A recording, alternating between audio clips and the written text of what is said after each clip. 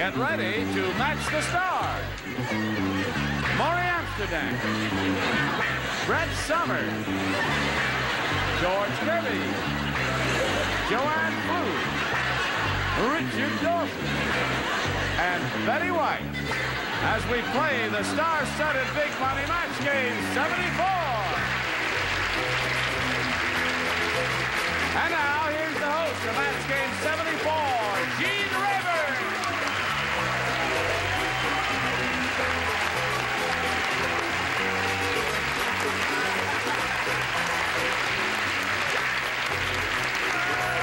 Hello there. Thank you, Jenny Olson. Thank you. I love your silk. What a wild lining. Really? No, is that not too bad? That's not too bad at all. Hey. That's enough. You can stop. Her hands fell asleep. I don't want to mention any names, but there are two people on this show wearing wigs. Hey, listen, there is something I must say, though. Beginning today and continuing for 5 days, I am going to be the host on Tattletales, a show that follows a show. And I'm very happy about that. And the reason I'm doing it is Ann Convey, Bert Convey's wife, that's his show, you see, she had a temper tantrum. She says, I want to be on that show. And the only way she could do it is if he were on the show. So they had to have somebody to do the hosting job, and I'm going to do the host so that Ann Convey doesn't have a temper tantrum. Rose Carter and Ella Loretta. Hello there, ladies. How are you today, Rose? Fine, thank you. Rose is a current champion with $200, and she's being challenged by Ellen, who's had her first and second round questions, and she has a total of 3 matches to her credit. And your second round question will come up in a moment or so, right after we do a little bit of business with you. All right, here we go. Push the button here and reveal a question for Rose Carter. You need 3 to tie and 4 to win. Everybody plays. Colonel Sanders has been around chickens for so long, he's begun to blink like one. What I said, Rose, was Colonel Sanders has been around chickens for so long, he's begun to blink like one. You think about that for a second while they're finished. Brett, George, finished already. You're finished. Good for you. Finished, yeah. They say I'm You've been probably around Colonel finished. Sanders a long time, too, or chickens. Oh, I went the wrong way. Brett, what are you doing? When you wear that wig, you just can't think straight, can you? Honey, it shrivels my brain. That's what it does. Colonel Sanders has been around chickens so long, when he sees an egg, he lays down on it. Now You just laid down on that one. Colonel Sanders has been around chickens for so long, he's begun to blink like one.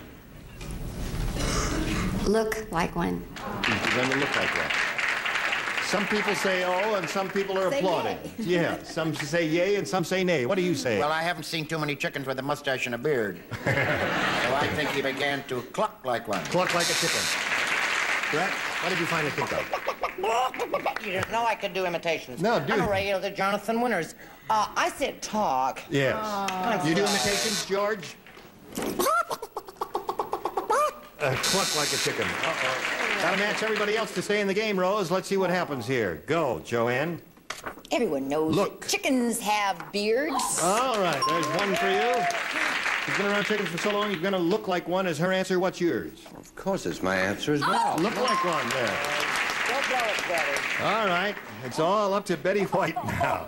Oh, it's such a fun position A win to or a be lose in. or a tie there. Oh, he's beginning to crow like a... Crow! Ellen wins the game. Come on down, Ellen. Congratulations. That's $100 for you. Now you stand by for a moment or so. We've got to say goodbye to Rose Carter, but she's not going to leave empty-handed. She's got $200 in her account, and we thank you for being with us. Thank you. I had lots of fun. Good. Goodbye, Rose. Brett, you didn't wave to Rose. She's gone, Brett. Too late. Are you ready? Yes, I'm ready. Okay, well, you know that you're going to have a go at over $5,000 here in the Big Money Super Match. We polled a recent studio audience, Ellen, and we got their best response to this. Run for blank. Now, the answer they gave most often is worth $500 if you match it. If you match the next one, it's $250 for you. And if you match a third, it's $100 for you. You do have green eyes. And the 3 celebrities are allowed to help. Which ones would you like a little help from? Richard, please. Richard, please. What do you say, Richard? Run for your life. Run for your life. Okay, one more. Betty. Betty White? Run for the money. Run for the money. Isn't that one for the money? Run for the money. Run for the money and 2 for the show. Okay. Run for for the money. Chinese Two for the saying, show. isn't No, it? you Yo, give him run a for good the run money. for his money. Run for You the... All give right. him- No, that's right. That's I'm only right. kidding. The bank could be in trouble, you're right. And George.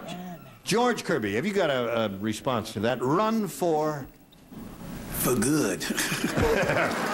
Run for good? How about run for president? No, it's George we're Oh, pardon looking me. for a I'm response. sorry. I was just trying to help you. Well, run for George. good, I guess that's all that comes to his mind. Run for good, run for your life, run for your money, and you may choose one of those or give us one of your own. Ellen, what would you like to do? Well, I thought of Run for Your Life right away, so... Run for your life, okay?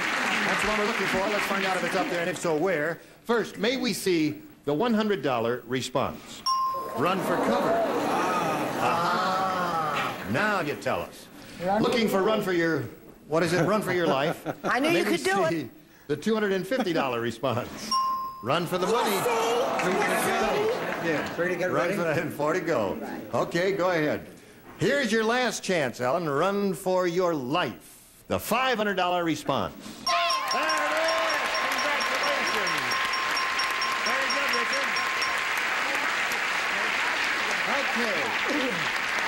Now, Ellen, you've got the $500. We congratulate you, and that means you're going to play for 10 times that amount now, or $5,000. And to collect that, you've got to match one celebrity, and this will have to be an exact match. Choose one now, if you please. Well, I have to go with Richard. You have to go with Richard. Pretty Okay. stingy. I won her $500. I didn't even get a hug. Surprise. Later. Mexico City. It's my show. What do I... No, nothing. I'm only kidding. I'll see if she has a friend. Here's the Watch out for the $5,000 banker. question. Okay. Blank top. Blank top. T-O-P.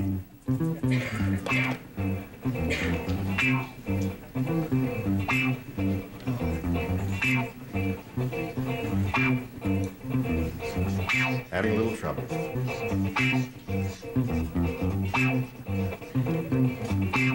Have we got enough music?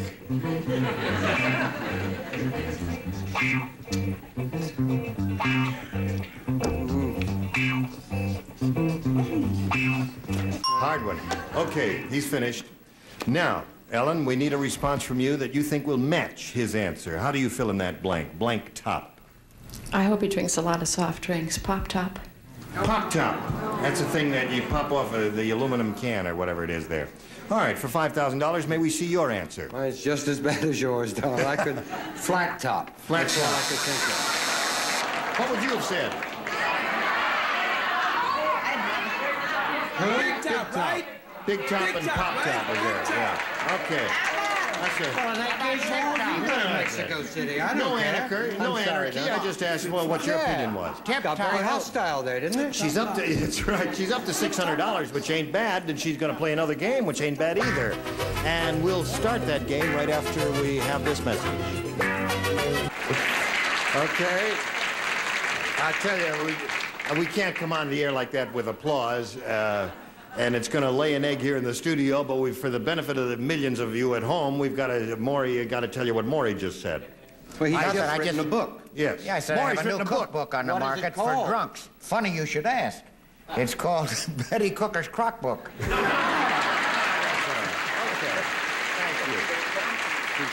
Thanks for your help, audience. You're a grand bunch. Now we're going to start another game. To do that, we've got to introduce a player with a great deal of pleasure. We present Kathy Miholovich. Hello, Kathy.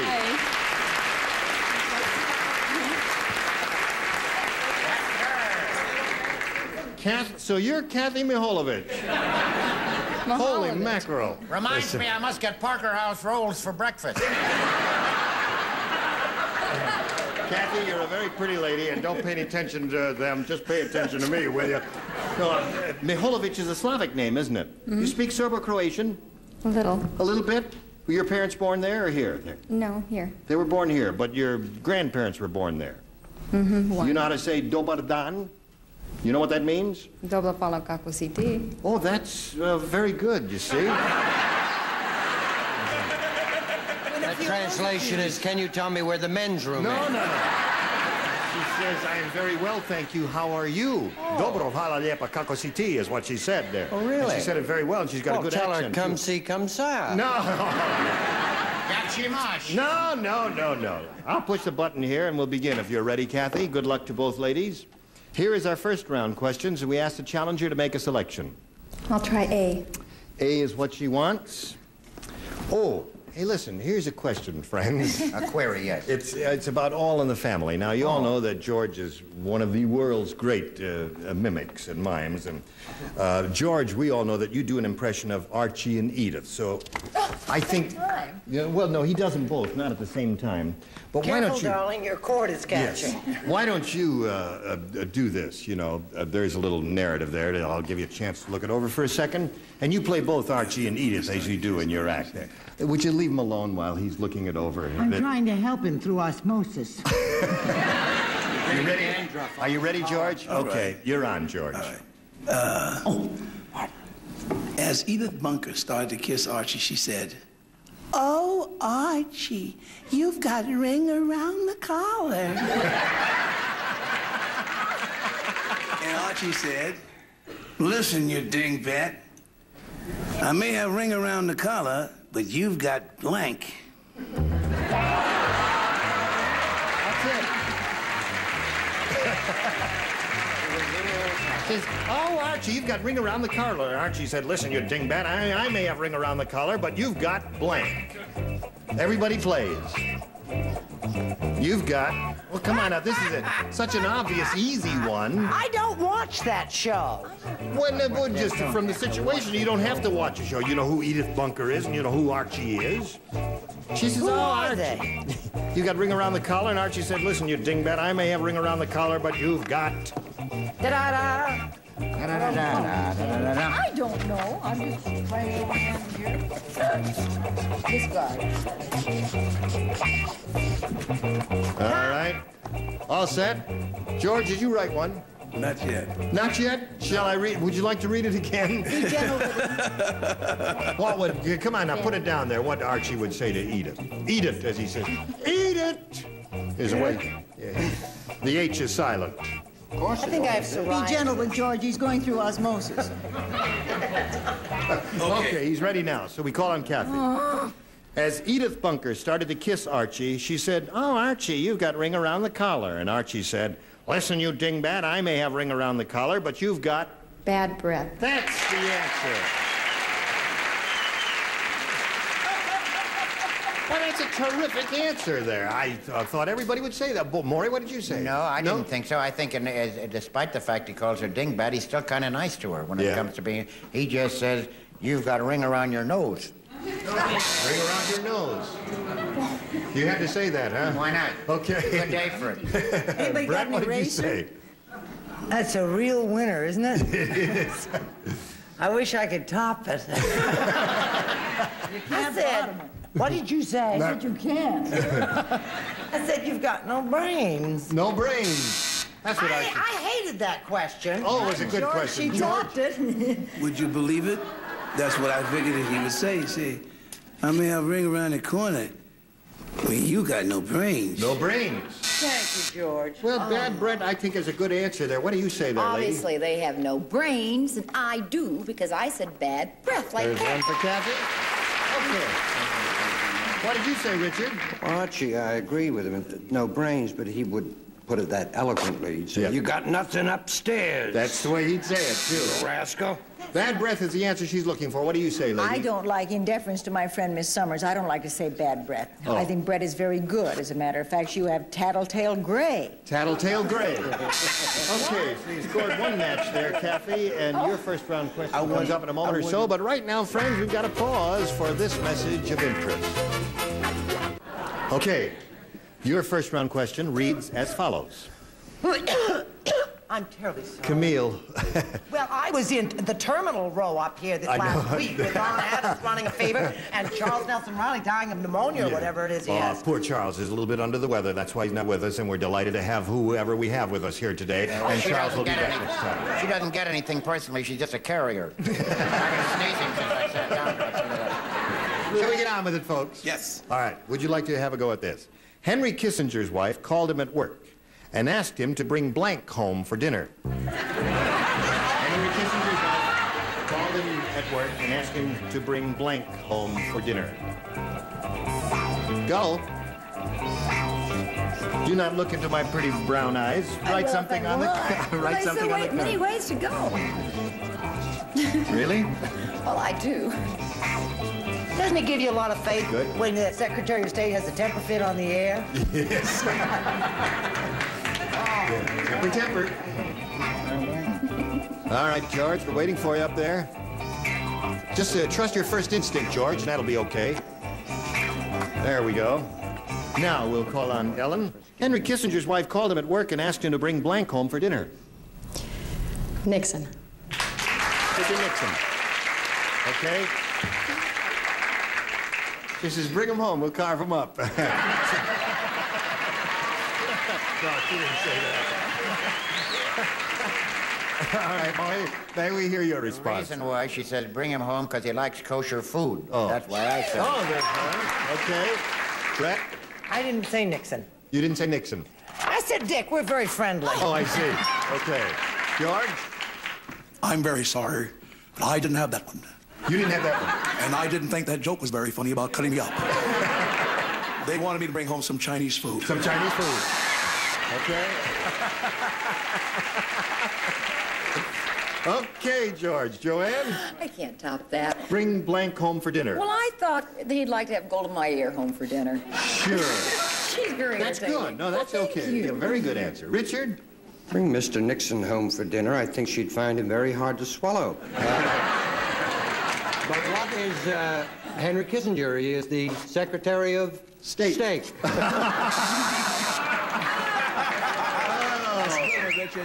Thank you, George. All right. That Now we goes go with from- ring around your nose. Now we go from left field over to Betty White there. Mrs. Kissinger must be some cut up. She said Nixon. Nixon. Okay. So that's 3-1 the score now at the end of round one. Let's go to round two and ask Kathy to make a selection. A. Hey, listen, you know, I was so enchanted to see this pretty lady when she came out here. I forgot to bet ask you her were. the story of her life.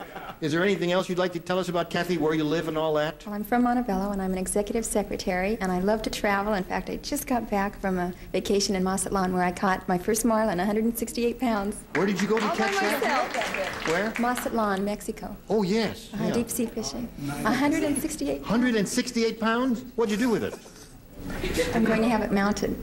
Really? I just They won't believe me. They won't believe it until they see it. That's really terrific. I think that's marvelous. Okay. Let's go on. Does she have Are you married, Kathy? Single. You're single? She's single. Yes. Just a second. No, none of that on this show. This is not the day. I'm going to talk about marlin with you a little later. Okay. We'll do some tuna fishing. Here we go. When Big Rocco... That's enough for me. No, that's not. When Big Rocco saw the terrible room the hotel gave him, he threw the blank out the window. When Big Rocco saw the terrible room the hotel gave him, he threw the blank out the window. You're the only one who doesn't play, right? I know. Yeah, right. We matched. Okay. You matched in the first round. Big Rocco, you see, when he saw the terrible I room. have three answers in mind, so I just... Oh, there's one terrific one. There's one terrific one. One terrific one. It's easy for you to say. You're not up here under pressure. making a fool of yourself. Okay, Kathy, when Big Rocco saw the terrible room the hotel gave him, he threw the blank out the window. The bed. The bed? That's not the terrific answer I had in mind. But now that I hear it, I guess it's not too bad. There No? was no bed. That's why he got mad. Oh, He picked a bellboy up and threw him out that's the the window. answer I had, the bellboy. Bellboy. Brett? I was torn between bellhop and manager, so I put bellhop, but I guess I should have put bed. Oh. Okay, George. Well, if he's big and bad like I think he is, he's gonna throw the bed out the window. Throw the bed out the window. Okay. Throw the bed out the window. What do you say, Richard? You know, a pretty girl like that single. Yeah. Like a yo-yo, I wrote bellboy. Will you ever forgive me? Will you? Yes. Don't just leave me here. Tell me. Will you forgive me? No, she will not I'll forgive learn you. Slavic or whatever language it is. We'll go marlin Well, that's fishing. enough there. You attend to your business. I'll attend to Show us your card, I would you, don't please? want to because I am bellhop. I don't want to do So, that. Ellen Loretta wins the game. Congratulations. There's another $100 for you. Well, Kathy, I'm sorry to see you go. We have a gift for you, together with our thanks, and as we say in Serbo-Croatian, zbogom. Well, that means God be with you. Thank you. Kathy Mihalovic. We'll be back in a moment, right after this message. We're going to get this whole bunch together again at some soon date and do it all over. Gene Rayburn for Match Game 74. Good.